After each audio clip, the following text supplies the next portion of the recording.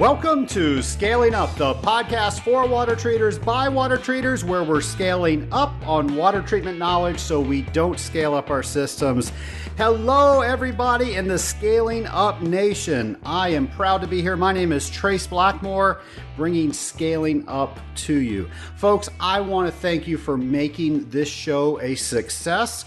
Not only are you going to my website, scalinguph2o.com, and letting me know who to interview and what you want me to answer or talk about, you are also helping me spread the word to other water treaters that there is a podcast out there. And I know this because our subscribers are so much more than I thought that we would ever get to at this point in time, and especially when I started the show. I would be happy if my family would just listen to this show. But at the time of this recording, we have well over 3,000 subscribers, and that is just tremendous to me. So let's see if we can get that number up even higher. So if you will, spread the word.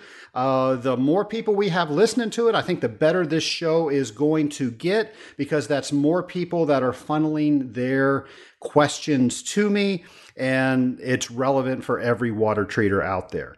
So today's show, I'm going to go ahead and get straight to our guest because I am super excited to have this guest on Scaling Up. He's actually one of the reasons that I even considered doing the podcast. His name is Tim Fulton, and he is my Vistage coach. And he's going to talk about what Vistage is. But the short of it is, in business, we're really good water treaters, but we really don't know what we don't know about business. And it was with that I went looking for somebody like Tim. And I went ahead and I, through a friend of mine, actually he was on the show, Charlie Cicchetti. I actually met Charlie Cicchetti working with him on lead projects in water treatment. And we started talking one day.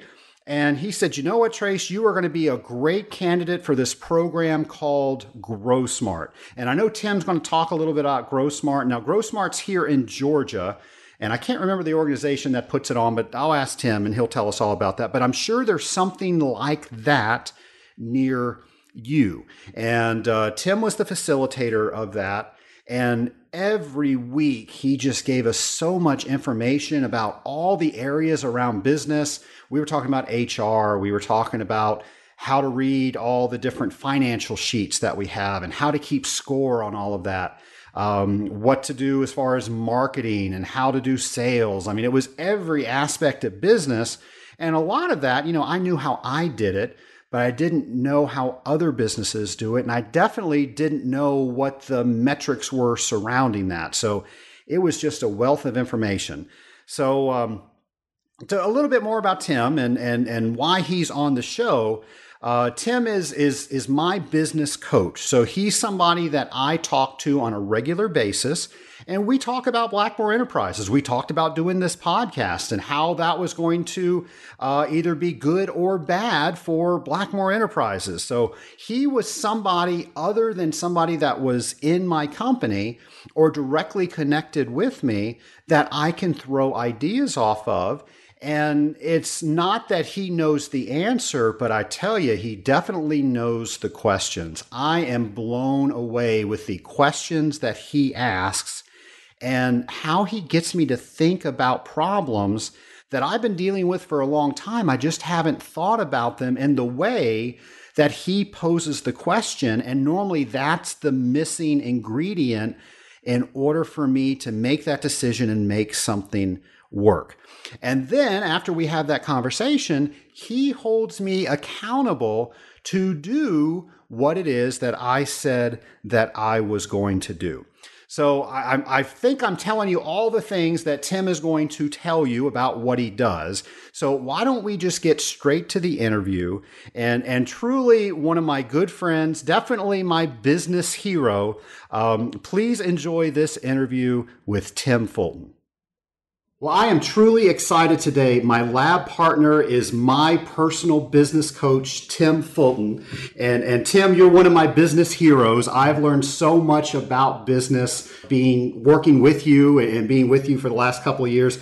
So thank you so much for coming on Scaling Up and letting the Scaling Up Nation know some of the myths about small business and running a territory and how we can do that a little bit better. How are you doing today, Tim? Trace, I'm doing great. And thank you for inviting me to be on Scaling Up. It's my pleasure to be with you today, and I'm looking forward to the time that we spend. Absolutely. We've got a lot of ground to cover, so let's just get right into it. So I introduced you as a small business coach, and I, of course, know what that means, but a lot of people in the Scaling Up Nation do not know what that means. So how would you explain to them what it is that you do? Sure. Trace, I have the pleasure of working with about 40, 50 different clients that are all either owners and operators of businesses or they work for owners and operators of businesses. And some of them I meet with on a one-to-one basis and coach them.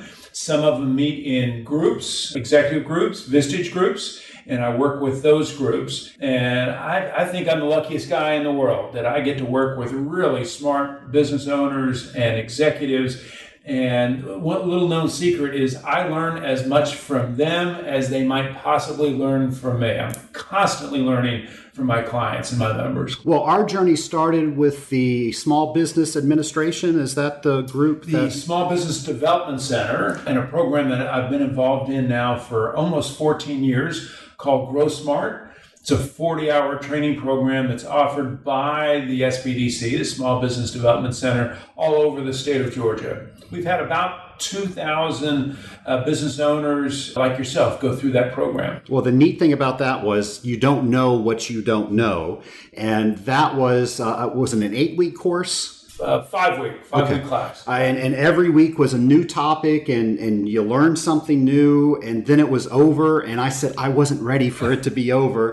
And you and I started talking and you invited me into Vistage. So do you mind talking a little bit about what Vistage is? Sure, I'd be happy to. Vistage is a worldwide membership organization for CEOs and key executives. It's been around for about 60 years. We've got 20 some odd thousand members worldwide.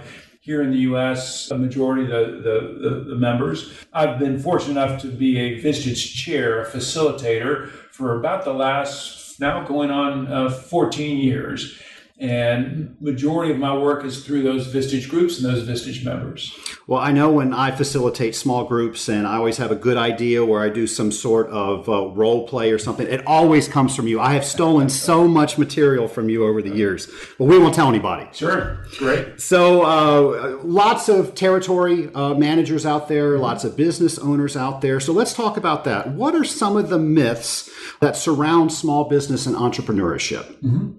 It's a great question. I've given a lot of thought to that because I have found over time, I was a small business owner myself when I first got started in my career. The first about 15 years, I owned and operated a variety of small retail companies and made every mistake possible. And I tried to learn from those mistakes. And over time, I found that there were a number of principles, number of things that I had read or heard that I thought were true, and they weren't necessarily as true as I thought. They were myths about entrepreneurship. And give you an example, one of my favorite books early on was a book written called The E-Myth, written by Michael Gerber, written back in the early 1980s. And I just assumed that most small businesses were started by entrepreneurs.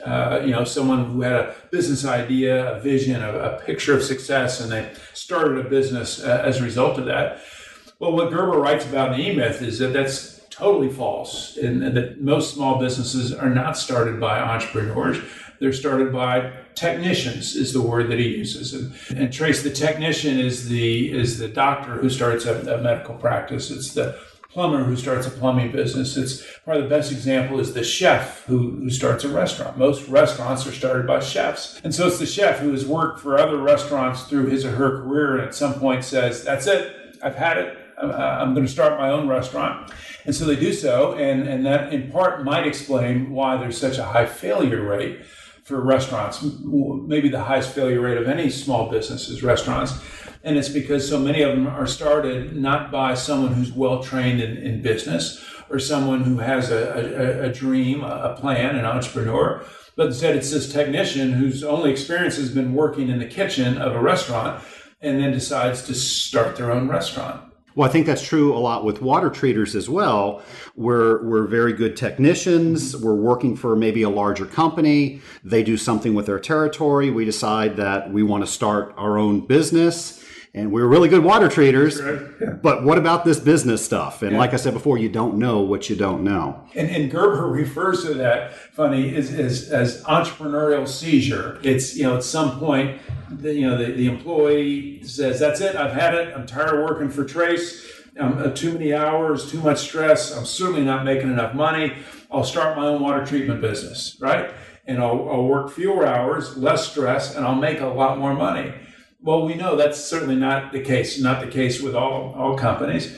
And they find that out sooner than later. And they also make what Gerber refers to as a fatal assumption. And that fatal assumption he writes about in the book is that if they understand the workings of a business, if I understand how to prepare food, then I must understand how a restaurant operates. And yet what we find out once we get into the business is there's a lot more to being successful in a restaurant than knowing how to prepare food. It's all that financial stuff, right? And the hiring and firing of people and leadership and management and planning, all the things that were not taught in the kitchen but are certainly integral to the success of my business. Well, and then to bring water treatment back up, we have owners that own water treatment companies, but then we have technicians in the field that are pretty much running their own companies within those companies. So my question for you around that is, does it ever get easier? That's a great question. And I remember asking myself that question many times when I was in business, thinking it's got to get easier. The first year was so hard, the second year's got to be easier, and it wasn't. And then the third year must be easier, and it wasn't. And interesting now that I'm on the other side, working with business owners, I've found that in most cases, it doesn't get easier. And there's actually a term for it. It's called the growth paradox. And the growth paradox is the assumption that as the company grows, it's going to get easier. And the easiest way, Trace, to think about this is in terms of relationships. If I'm a one-man business or one-person business and I've got one customer, then there's two of us and there are two lines of communication. Well, that's pretty simple. Well, now let's say that I add a second employee or I add a second customer. Now there's three of us. Well, three of us, now that means there's 6 lines of communication. Well, now things have gotten much complicated. Well, now I add a fourth client, a fourth employee, or whatever the case might be. You see what happens now, it's 12 lines of communication. It's 24 lines of communication. All of a sudden, I have a very complicated business just in terms of the communication to and from my employees and myself or my customers and myself. So as the business grows, it's just inherently more complex. Well, the good news is that over time, we get more comfortable managing the business or managing the territory, if that's the case, more comfortable with clients, more comfortable with employees, and then we get more skilled, so it doesn't get too complicated or too difficult, but it never gets easier, And I'll never forget reading a book that was written by a gentleman by the name of Doug Tatum here in Atlanta. It's called No Man's Land. And based on his research, what he found is that every businesses grow, through different stages. And he found every business at some point grows to a point where it's almost impossible to make money. And that sounds kind of crazy that as I grow the business, you would think I would be making more money and more money. But the reality is there is some point in the life cycle of a business where it's almost impossible to make money. Maybe it's because I've got too many employees and I haven't grown sales enough, or I've had to buy a new facility, I've got more space. It's just whatever the case, my expenses have now creeped past whatever revenue is coming into the business, and I can't make money. And to escape that, I either have to accelerate my growth or I have to go back to where maybe I was before in terms of revenue, where I was making money. But where I am today, it's practically impossible to make money. That's referred to as no man's land. And funny, because I find businesses grow their way into this no man's land. And it's terribly frustrating. And certainly if not only if I'm the owner of the business, but if I'm running a territory, I'm running a second store, I'm going to be an audience to this as well and wonder why is it that we're not making more money like we should be. Are there any warning signs that you're approaching something like that? It can be. It can be that we have overstaffed. It can be that we've taken on more office space than maybe we need at where we are now. It could be that we're experiencing creep in our overhead. Creep meaning, certain expenses are just growing faster than we can pay for them. Noticing that maybe the debt of the company, we've borrowed too much money for the size company that we're in. Or it could be on a personal side. It could be the boat that I purchased or the second home that I purchased. Those tend to creep as well as a business grows. And all of a sudden I'm carrying way too much, not only business overhead, but too much personal overhead as well. Well, I know you have said to me on several occasions that what gets measured just simply gets better because you're looking at it, and you're constantly after me to keep score. So can we talk a little bit about how important it is to keep score, and what are some of the things that we should be keeping score on? Yeah, this was a tough lesson for me as a business owner. I felt comfortable in the marketing side of the business. I felt like I could sell. I felt pretty good making staffing decisions, but I never really learned the financial side. I just figured that was for accountants and bookkeepers and such. And I remember working with my dad, and one of the lessons I got early on when I was in school working for my dad was the idea of think of your business as a game. And any good game, we're going to keep score, particularly if you're as competitive as I am, as competitive as you are, right? It's all about, are we winning or are we losing? And the only way to be certain of that is if we're keeping score. And so what I suggest is within the business, we need to identify certain key performance indicators, KPIs, that communicate to us how the business is performing. These are typically financial indicators, and it could be top-line revenue, it could be gross margin, it could be net profit, it could be how long it's taking for us to collect our money from our customers, it could be return on investment as an owner of the business. What return am I getting on that? But key performance indicators, and the lesson I got from my dad, I remember, was there were 3 numbers that he tracked all the time. And to me, that's a pretty simple lesson, that every business and any executive within a business, there should be at least 3 numbers that we're tracking on a regular basis that are pertinent to the business that we're in, the size of our business, the industry that we're in. And even going beyond that, I feel, and what I suggest to my clients, is that every employee within a business should have at least 1 number that they're responsible for. So if I'm in sales, clearly I'm responsible for revenue. If I'm in customer service, it's how well are we taking care of our customers. If I'm in finance, it could be how quickly we're collecting our money or how much cash we're keeping within the business. But to me, that makes it pretty simple, is every employee should have 1 number that they're responsible for. And that's not only good for the business, but I find that the best employees want to be held accountable to something. And why shouldn't it be a number that they can see, that they can manage to, they can chart, they can track over time?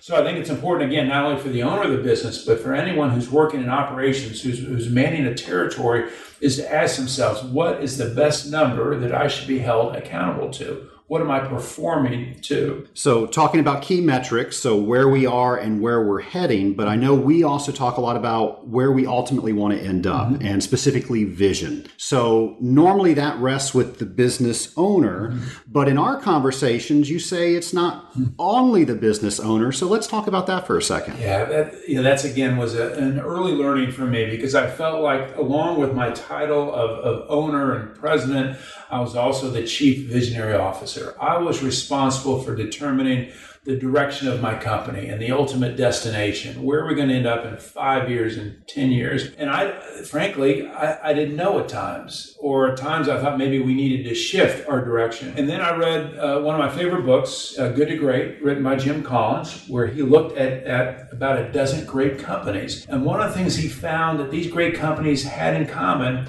was that they had what he referred to as a shared vision, meaning it wasn't up to the CEO, the owner of the company, to determine the ultimate destination of the company. It was up to the entire company, the employees, the frontline employees, the frontline management, the lieutenants in the company, to collectively decide if we're going to be successful, what does that look like?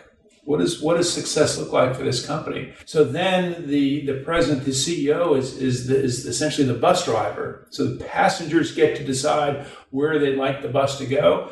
And then the president is the bus driver. He or she directs the company in that direction, understanding that there will be course corrections along the way. And to me, that is so powerful, because it does say that everyone has a voice in terms of where this company's going. It's not a top-down approach. It's more of a bottom-up approach. And for the right employees, I think that's exactly what they're looking for, because then they want to align their own personal vision with that of the company. And to me, that's a powerful equation for success. So for somebody who's a better water treater than they are a business owner, how do they begin to have a conversation like that? Well, one, I would hope that it would come up in the interview, when they first are looking at joining a company, and just asking that question is, what is the direction of this company? What is the vision for this company?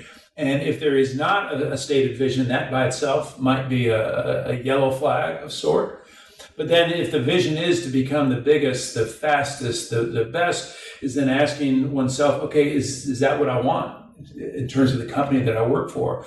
Do I want to be with a $10 million, a $50 million company versus a $1 million or $2 million company that maybe there's more of an opportunity for growth for myself, more of an opportunity to learn the business? So it's aligning my own personal vision with that of the company. And it also gives me something to look forward to, and to say, okay, there may not be, a management position yet in my area of the company, but there will be. And that gives me as an employee something to grow into. And that can be very exciting for many employees. And I think in the book, Good to Great, he refers to that as the right seat. Mm-hmm. So I might be the right person, but there might even be a better seat on that bus that the visionary is driving. Mm-hmm. Yeah. So I know you talked to me a lot about business plans. And before you and I met each other, I thought the business plan was something that you wrote when you were just thinking about starting a business and you needed to go to the bank to get them to give you money. You take it to an entirely higher level than that. So why is a business plan so important? Well, it's interesting that, failure rate for small businesses is very high. And anywhere from 50 to 75% of all small businesses fail in 3 to 5 years, depending on whose numbers you look at.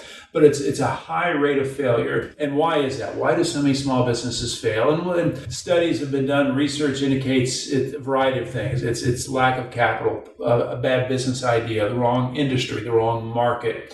And yet underneath that, I think, is a bigger issue, and I think it's a lack of planning. Fewer than 20% of all small businesses have any type of business plan, whether it's a formal, a strategic plan, a financial plan, a marketing plan, an operational plan. Fewer than 20%. And you equate that with a failure rate, and while there's certainly a correlation between the two, I think it's more than that. I think it's more of a causal effect, that if there's not a plan in place, businesses are more likely to fail than not. And you're right, when a business first gets started, very important to have a document, a book, essentially, about how this business will operate.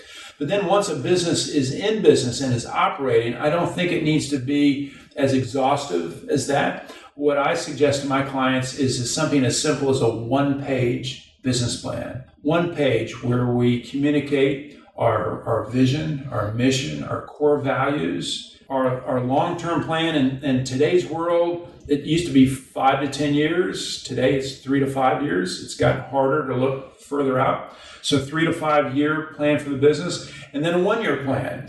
This year, 2017, what do we hope to accomplish? What are our goals? What are our objectives? And what are the strategies? And I think if we can incorporate that all into one page, we've got something that we can then share. It's almost like a roadmap. Think about whenever you or I go on a trip, sometimes I'm guilty of not taking a map, and ultimately I get lost, sometimes terribly lost. And yet when I have a map, I'm far less likely to get lost. I know I'm at point A, I want to get to point B. And same thing with business. I'm at $1 million in sales now and 10 employees. I want to get to $5 million and 30 employees. That business plan lays out what needs to happen for me to accomplish that. And it's a tool not only for the owner operator of the business, but I think it's equally important to the number 2 person, the number 3 person, the area managers, even the people in the field. Something they can look at and get some sense of direction. Where are we heading? How are we going to get there? How often should you revisit that to make sure it's still the direction you want to go? I would say the plan should be written once a year. and then updated on a quarterly basis and looked at least once a month. All right. And you mentioned before, a lot of businesses fail. Mm-hmm. That's especially true with multi-generational businesses. Sure. And the water treatment industry has, I don't know if it has more than most, but I believe it does. I think there's a lot of people that are retiring now that either their kids or their kids' kids are actually getting the business. Mm-hmm. And there was an article in Inc. magazine about a year ago, and I don't remember the failure rates, but it was something like 50 or higher percent for a second generational and 90 something for a third generational. So since we have so many of those businesses out there in the Scaling Up Nation, what have you learned since you work with a lot of them, mm-hmm. and what advice can you give to our listeners? Yeah, Trace, I'm fortunate that I work with a number of family-owned businesses. And I have had my own family-owned business. I worked with my father early on in my career. My wife and I worked together and miraculously survived that. I worked with my mom at one point. So I've been involved in a variety of family-owned businesses, and they're very tough because you're mixing, family dynamics, which by themselves can be very complicated, with that of a business that we've already talked about how difficult that can be. So now we're entangling those two entities and expecting success. And you're right, the failure rate on family businesses going from first generation to second to third are very high just for those reasons. So several things come to mind that I think are helpful for family-owned businesses. One is, and I've got one that I work with specifically, that they meet as a family once a quarter. They have family meetings about the business. I find it's very hard within the business to have those types of conversations and to talk about, okay, how is the family doing related to the business? So that would be number one, to have regularly scheduled family meetings outside of the business, family members talking about the business itself. The other thing that I would suggest is to have a transitional plan. How will we go from first generation to second generation? And have that all laid out. And there are family business experts who are in a strong position to help family businesses do that. Here locally, Kennesaw State has a very good family business program, and they help family businesses write those transitional plans. Who's going to take over? Is it the first son? Is it the daughter? Is it the uncle? Who's going to take over the business? What's going to be the responsibility? How will they be prepared for this? I think something else that I found helpful was before I joined my own family business, I was put into a non-family business to learn the business itself. So my father was in the tire business, and he wanted me to go into the tire business. But before we did that, I worked for a different tire business so that I could learn the business under someone other than a family member. And I found that to be extremely helpful, to see it through someone else's eyes before I went to work in the family business. So I'm a strong proponent of let the family member go work somewhere else first, get experience, make mistakes, and then come back and work for the family business. And then the third thing that I find that is oftentimes missing in family businesses is accountability.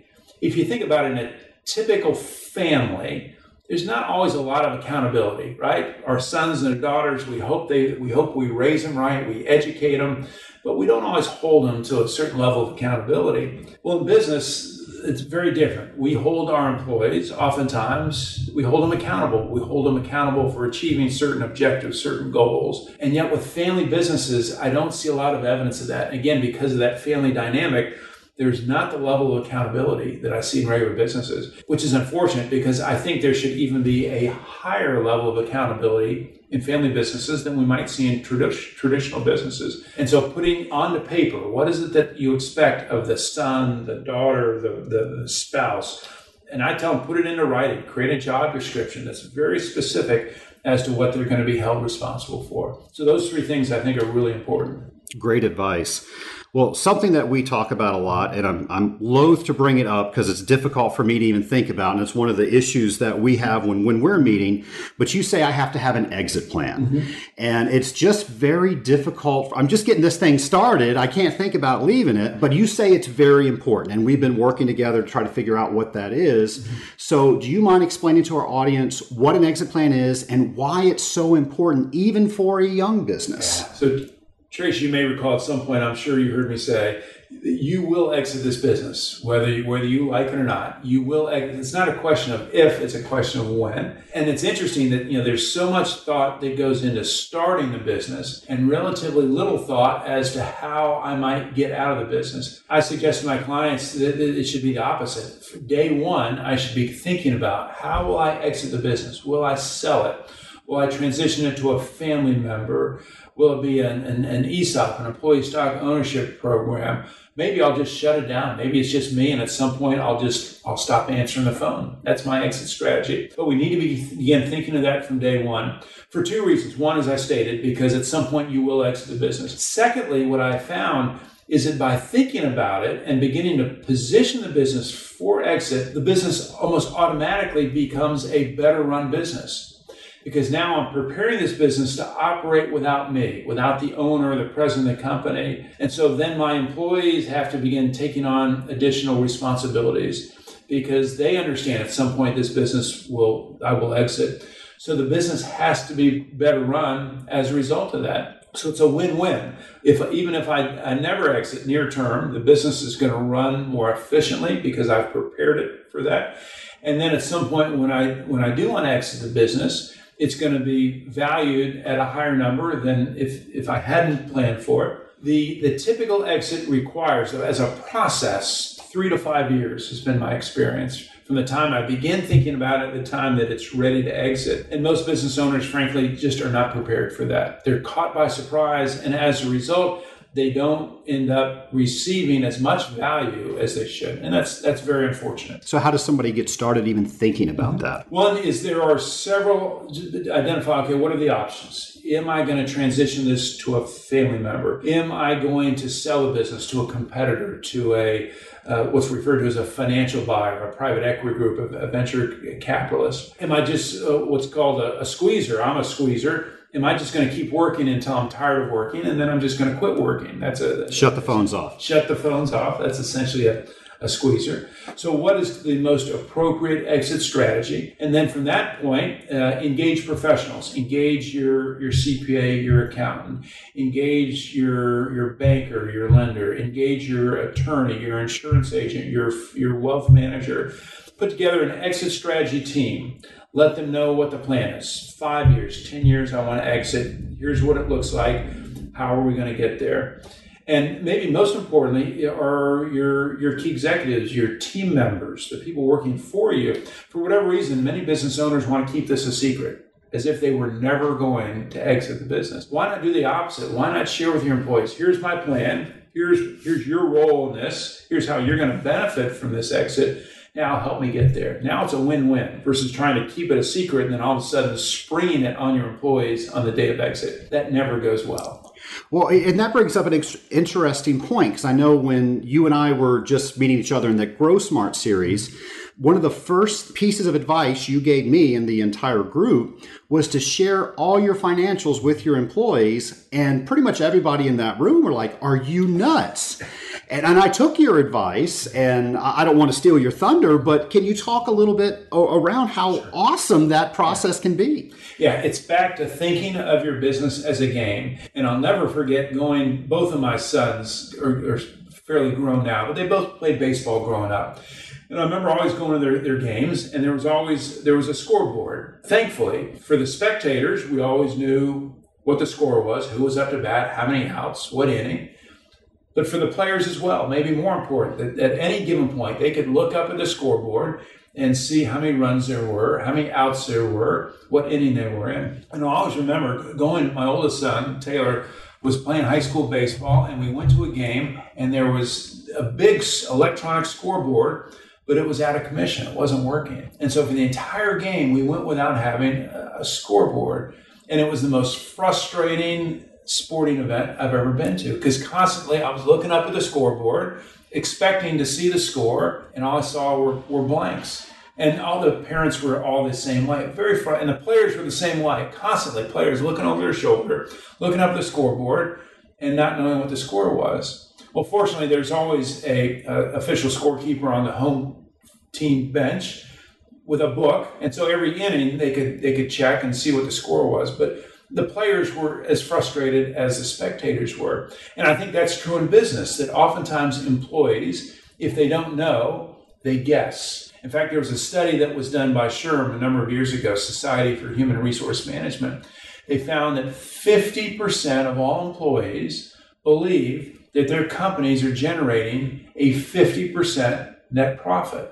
Well, you know this, 50% net profit you don't hear of that. It doesn't happen. No company has 50% net profit. 10% net profit is considered good.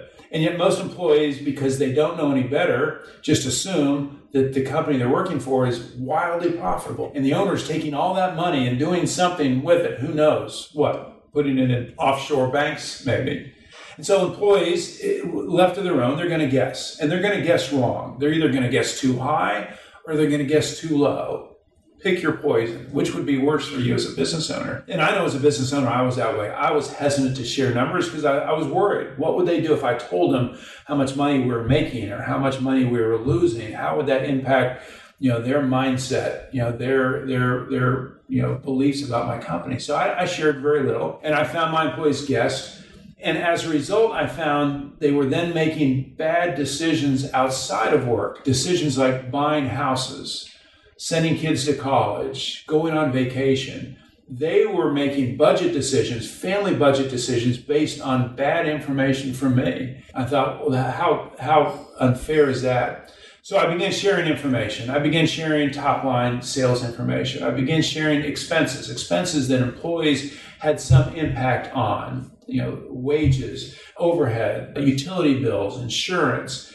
And then something very strange happened. My employees started asking me questions about those expenses. Like, Tim, why do we leave the lights on during the weekend when no one's here? Couldn't we save money if we shut the lights off? Or do we really need to hire that new employee? What if we all rallied together and took on that additional work ourselves? Would that help save money? They started asking me questions that I would, from time to time, ask them myself, but no one had ever asked my employees. Had never asked me those questions before. So not only were they making now better personal financial decisions, they were making the business stronger as well.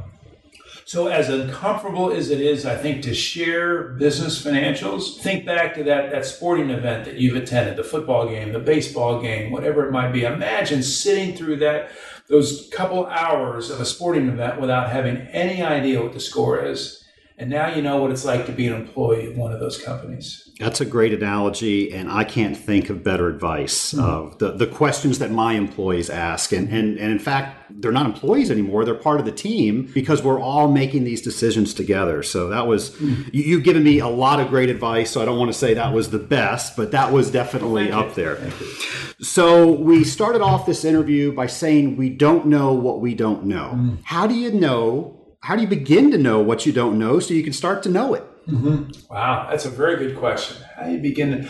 I think there are signs, and we may not always be visible to the signs or aware of the signs when we begin making better hires. When we're used to a good hire here, bad hire there, and all of a sudden we start getting a few people that are good hires and they're staying with us. When we begin to see loyal customers who stay with us more than one or two transactions, who begin referring their friends, their neighbors to do business with us.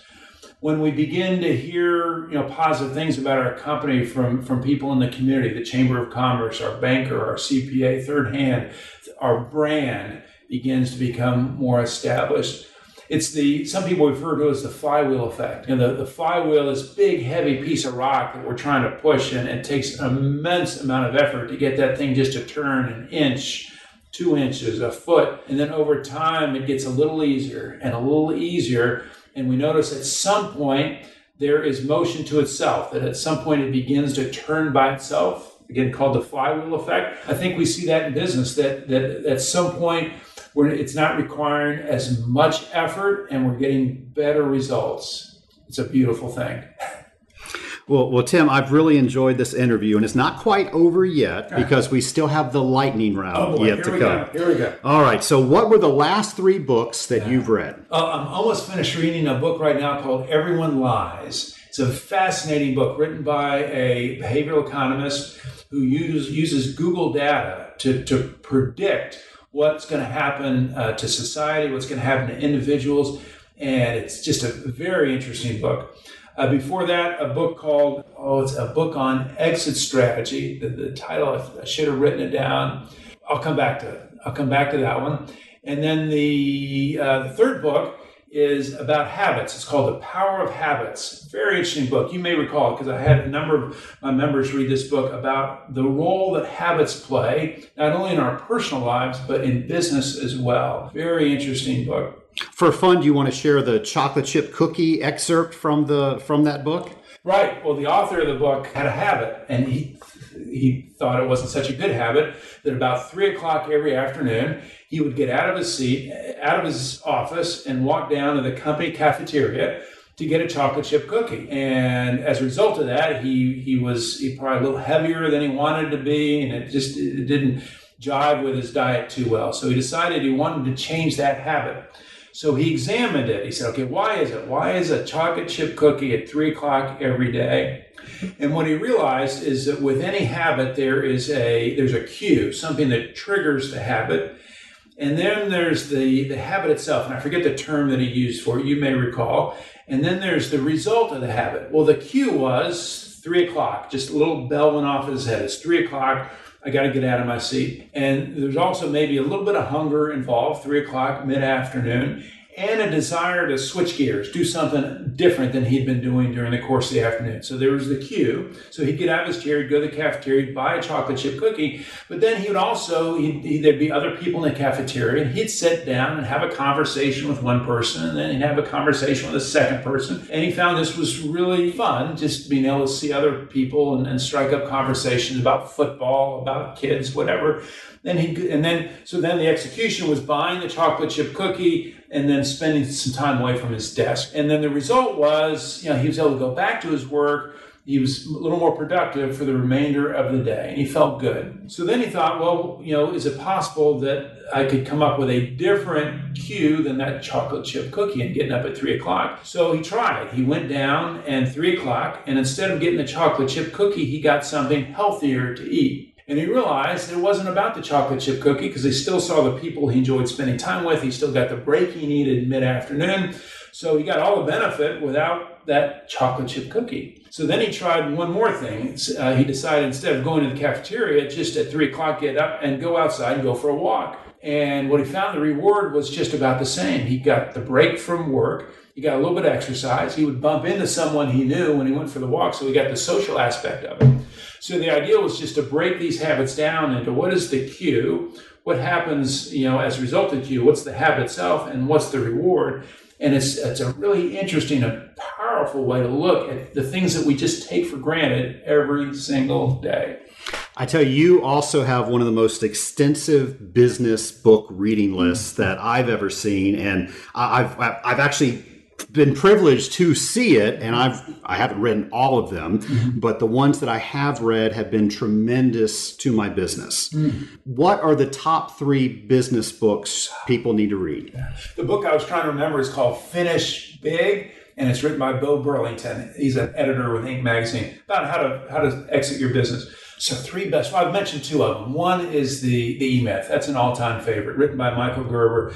I read that very early it was given to me very early in my career, and it changed my whole mindset about the design of a business. I'll never forget, one of the things Gerber says is, when you're planning for your business, as we talked about earlier, think of your business as the first of 10,000 locations. And I'd never looked at business that way, that this could be the first of 10,000 locations. So E-Myth was one. Good to Great, I mentioned, written by Jim Collins, all-time favorite. What is it that great companies do that good companies don't do as well or not enough of? And then he had several books that followed Good to Great that were equally good reads as well. And then one group that certainly I know is a favorite of yours, The 7 Habits of Highly Successful People, written by Stephen Covey. That I might have even read that before the E-Myth. Right out of college, I remember reading that book, and it was just an eye-opener for me. What was going to be needed of me to be successful, not only in my career, but in my personal life as well. I had a listener write in. They know I was very involved with 7 Habits, and I still am. Mm-hmm. They asked if I would do a show on that. I don't know if that would play well. What do you think? Oh, I think you could do multiple shows about that book. All right, we'll have to see what the listeners think. I want to make sure that I don't get tuned out, but I think yes. Yes. So let's not get off the book subject quite yet, because I know you say that there's a book in everybody, and you've been on me for years to finish the book that I've been trying to write, and it's still not finished. But you finished several, so tell us a little bit about yours. Yes, I would tell all my clients that each of them has a book in them, and they would look at me and say, well, where's your book? I said, okay, I got to go first. So I've been writing articles for my newsletter, Small Business Matters, for almost 20 years now. And I thought, why don't I just put those articles together, those essays together into a book? And that's what I did 5 years ago. The first book was called Small Business Matters. And very fortunate. The book, for my own purposes, I thought if I could get, one reader, one sold book, I was doing pretty well. And a couple thousand books have been sold. And as a result of that, I wrote a second book a year ago, same format, essays, articles that I've written. And that book is called Small Business Matters and All That Jazz, as a tribute to my time in New Orleans, where I went to school at Tulane, and the time that I spent in the French Quarter, sometimes too much time in the French Quarter, not enough time in class, but a tribute to New Orleans, one of my favorite cities. And those two books, I've been very fortunate that I've been able to share with many of my clients and such, and feel very lucky. Well, speaking of jazz, I know you do a business gathering every year, except for this past year, unfortunately, called Small Business Matters. And the last one, the theme had a jazz theme to it. Do you mind talking a little bit about that? No, not at all. Seth Godin is one of my favorite marketing gurus. He does a great daily blog, and he wrote a book called Tribes. And in the book, he suggests that all of us, no matter where we are, what we do, we all have a tribe. We have a group of people that we're a part of and to some degree lead. And I recognize that I have clients, I have strategic partners, I have participants of the GrowSMART program, and I've always wanted to connect those people and try to find a way. How do I connect Trace with Charlie and Charlie with Cindy? How can I put these people together?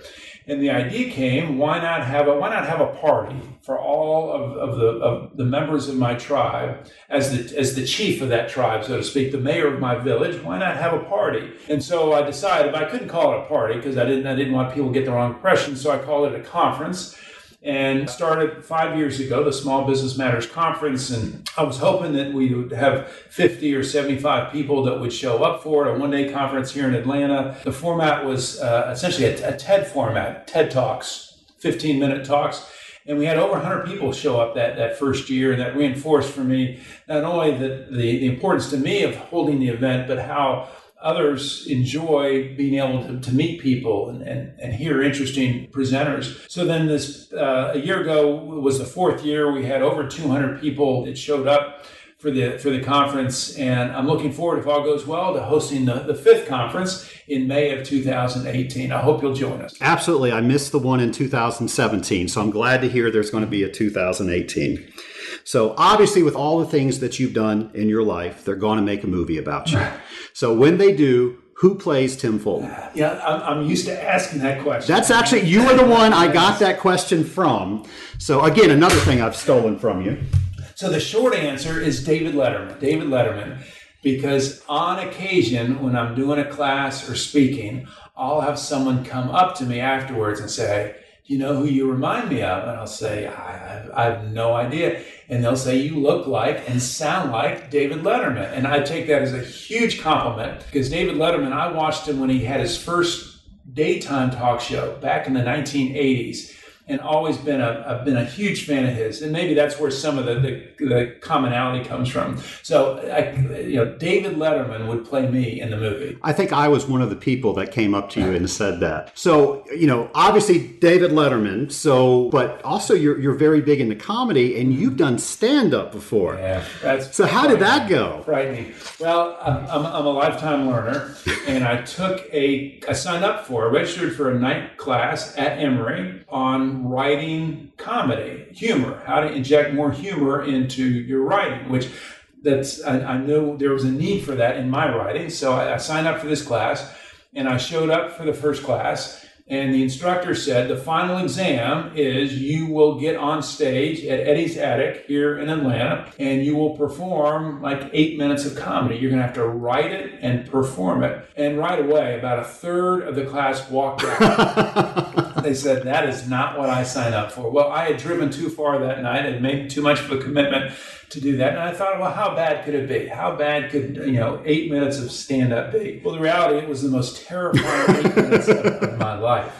And so I wrote, over the course of the class, wrote the bit, so to speak, and practiced it. And finally the night came, and I made the mistake of inviting not only family members, but several of my clients were there as well. And the place was packed with people, which was very unfortunate. And I'll never forget getting up there, and it went by very quickly. And I guess it went pretty well. And one indication of that is I had a young guy come up to me afterwards, and he said, right after I finished, he came up to me and he said, you know what? When you got up there, I thought you were going to stink. I thought it was going to be really bad. And he said, you know what? You weren't bad. And I took that as a compliment. Well, there you go. That was my first and only stint on a stand-up comedy. Well, I know you recommended that we do that as our Vistage group, and I don't think anybody took you up on it. No. However, that being said, I know Jeffrey Gittimer, big sales coach, he says that's one of the best things that you can do to help you in the sales community is to do some improv and do some stand-up. Well, there's also evidence just for leaders in business to be able to engage in humor, and whether it's poking fun at yourself or something else going on, just tends to lighten the mood around you and your business. Good way to start a meeting. You want to be very careful, of course, anytime using humor, but if used effectively, it can boost your currency, your effectiveness as a leader. Great advice. So, and maybe our group will change their mind. I doubt it, but maybe we'll all be doing stand-up soon. Yeah. All right. So our final question, and this has been a lot of fun. I really appreciate you coming on. So you can talk to anybody throughout history. Mm-hmm. Who would it be and why? So the one that comes to mind first is Ben Franklin, and I know that's a popular choice. That is a popular scaling up choice, but a good choice. Good choice. I remember reading Franklin's autobiography, and I was fascinated that he had so many different interests. He had this very successful printing business in Philadelphia, one of the largest of its kind. He was also a scientist, a mathematician. He was an inventor. He was involved in education. Of course, he was involved in government. But maybe what struck me the most was that he was the first person that we know of to come up with this idea in this country of business people getting together to talk about their businesses. And he referred to these groups as juntos, Juntos, juntos. And his groups, his juntos, would get together once a week.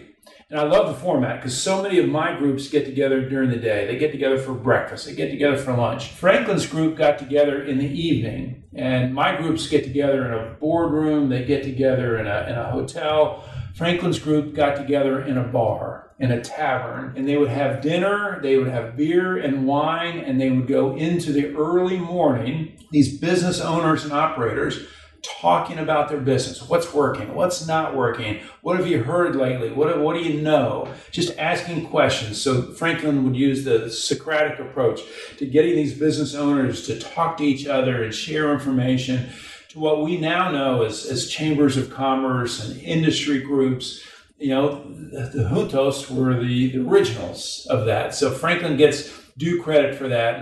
And the opportunity to sit down with him over a beer, how interesting would that be? Well, Tim, the fun thing throughout the years, you and I have interviewed, or you've interviewed me, and you always say that's the last question, but you always have one more you throw at. So I said it was the last question, but I've got one more I'm throwing at you. That's fair. That's fair. So the one thing that you want people to take away from this, as a business coach, as people that are running successful territories, successful businesses, what's the one thing you want them to take away? That's the one thing is, that is a great question. I love it that my question stumped you because all of your questions always stump me. Yeah. The one thing that I suggest repetitively to many of my clients is to listen to that little voice in the back of our head, whether it's a decision within the business, maybe it's a decision to open a business, Maybe it's a decision to spend more time with our kids,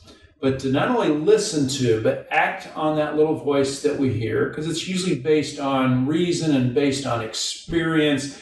And more often than not, it's correct. And too often we don't listen to that little voice, and we listen to other voices, or we don't make any decision. We do nothing. And so it's to trust our instincts. And whether, again, it's to start a business or to grow a business or maybe to exit a business, but to trust your instincts, because they've been honed over time. And more often than not, they're accurate. I think that's a great one thing. Last thing, I know you do a newsletter. Mm-hmm. So if somebody wants to get your newsletter, how would they do that? Sure. It's a monthly newsletter. It's called Small Business Matters. You can email me at timfulton@smallbusinessmattersonline.com, or just visit the website, smallbusinessmattersonline.com. There's information about the newsletter, the books. By the way, any listeners to Scaling Up, a privileged group, I might say, 20% discount on the book. Wow. Order a book, mention Scaling Up, 20%. That includes shipping, freight, everything. Also, information about the conference. There's a resource center on the website. So I encourage your listeners to take advantage of everything that's on the website. Excellent. And I'll be sure a lot of my listeners are driving right now, so they don't have to take notes. This will be on my show notes Keep page. Your hands on the wheel. Exactly. Tim, thanks so much for coming on. This was so much fun. Tracy, it was a pleasure. Thank you. I can't tell you how exciting and fun that was for me. I could not think more of the man who you just heard. He has helped me in so many different ways of just learning about my business. Now, mind you, he doesn't know a thing about water treatment. Tim Fulton, you are a lousy water treater, but he does know business, and he has, again, the magic is in the questions that he asks and how he holds me accountable in what I say that I'm going to do. So it was truly an honor to have him on the show. So I'm doing a little bit of hero worship here, so just bear with me, folks.